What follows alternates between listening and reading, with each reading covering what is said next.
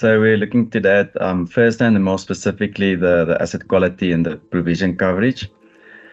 So starting off, what prompted us is we saw FirstRand decrease recently its provision coverage, where peers are increasing and also guiding for credit loss ratio at the bottom end of its range, where peers are currently guiding to the top end.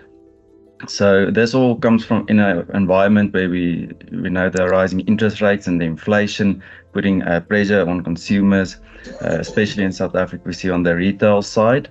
FirstRand, however, as said, they still see growth, especially with their targeted origination approach in the lower or middle risk segments, and also in the latest financials we saw that they said customers are still growing, but especially the clients above 450,000 rand, and also if you look specifically at the advances there on FNB side, the clients with the above 450,000 income levels, the advances grew there by 10%, where they actually reduced the advances for customers below that level by 6%. So you can see that shift there as well.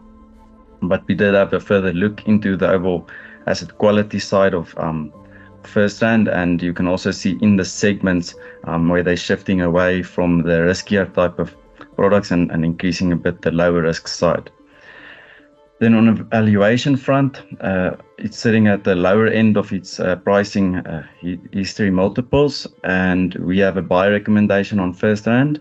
But we change our mind is if the profitability compared to peers would decrease, FirstRand does have a higher margins and likewise a premium on that side on the valuation front. Thank you very much for joining us today.